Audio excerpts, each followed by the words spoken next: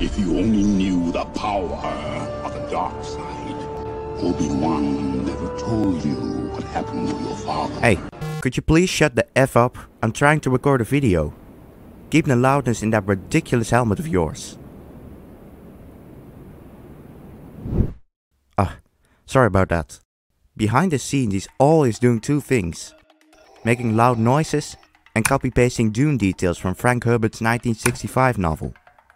And that's why I've prepared 6 details that contribute to the similarities of Dune and Star Wars.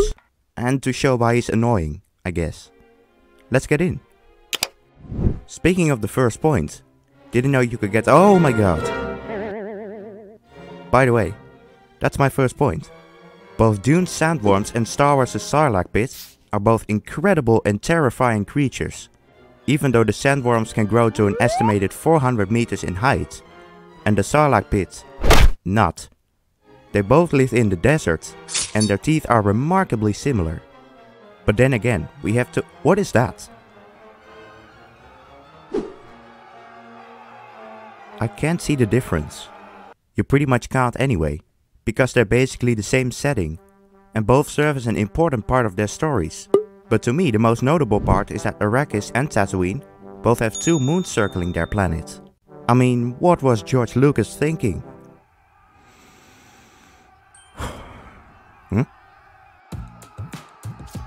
He was thinking about saving me. Watch this, I'll just showcase the next point.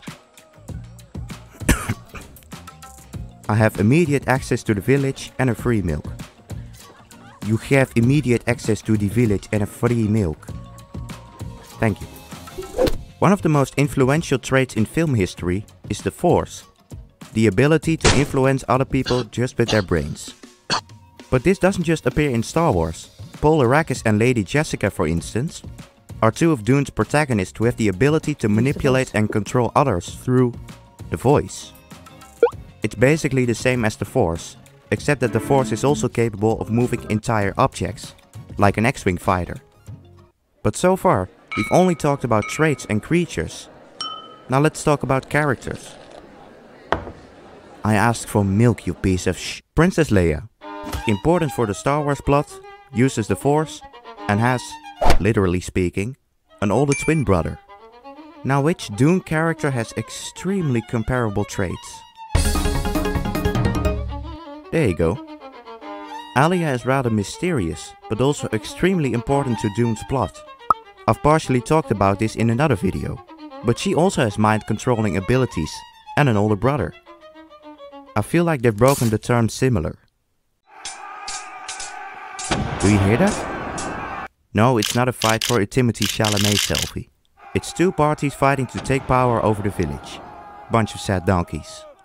Both Star Wars' Rebel Alliance and Dune's Fremen are groups who fight for freedom against an Imperium. Yet the 2 groups do have their differences. The Rebel Alliance comes from all over the galaxy, whereas the Fremen only contain people from Arrakis.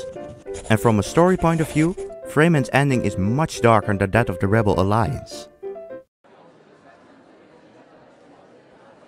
Now finally,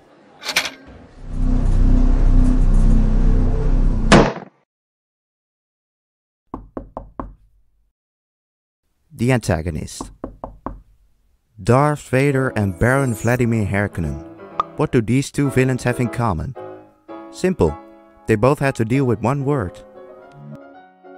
Due to spoilers, I'm not gonna say what Baron Vladimir Harkonnen had to do with heritage. Whilst with Darth Vader, it has become so famous, just say I am your, well, whatever that was, and it will be alright.